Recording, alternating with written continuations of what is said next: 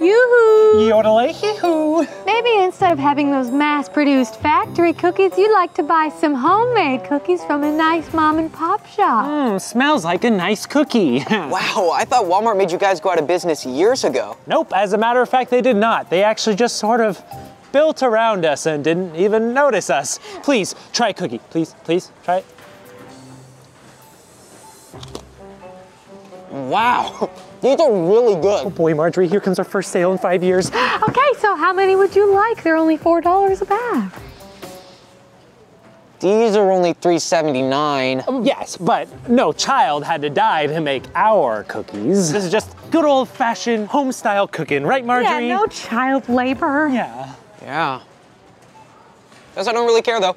Thanks for the cookie. Don't say it, Geraldine. Don't say it. Don't say it. I'm sorry.